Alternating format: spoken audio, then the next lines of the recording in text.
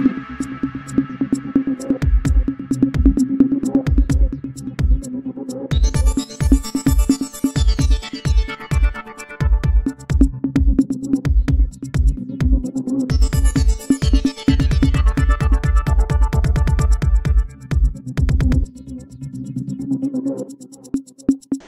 morning, viewer. Welcome to our Glory Globe TV. Here's the breaking news. Yes, NASA is on alert as the colossal asteroid 2023 JP2 is set to make a close approach with the planet today.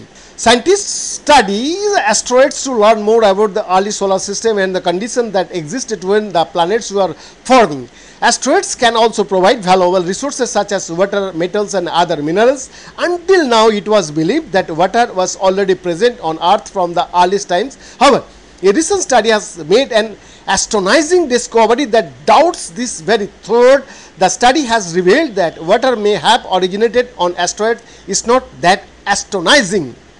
In separate news, NASA has warned against a gigantic asteroid that is set to come very close to Earth today. Check out all the details provided by NASA about its speed, its size relative to a really eye-catching human construct, and how close it will come to our planet.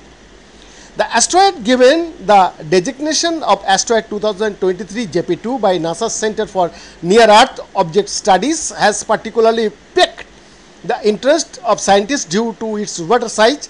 NASA estimates the asteroid to be nearly 288 feet wide, which makes it almost as big as a skyscraper.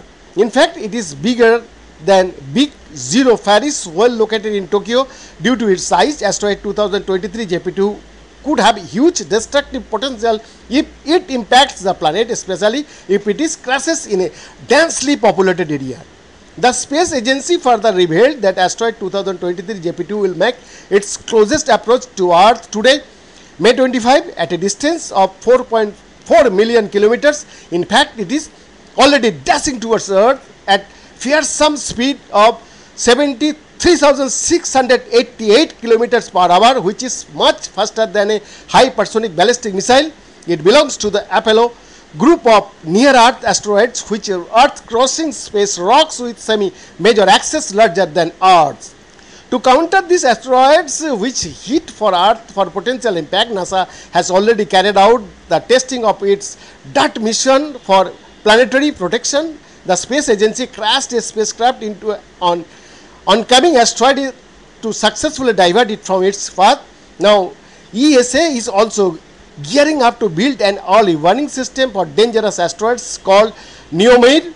The spacecraft would orbit between the Earth and the Sun at the L1 language, and that is called the Lagrange point, finding space rocks that otherwise get lost in the glare of the Sun, as per the ESA. The NEOMID mission will act as an early warning system for asteroids 20 meters and larger that cannot be seen from the ground. Behind this report, Glory Globe TV, Delhi, India.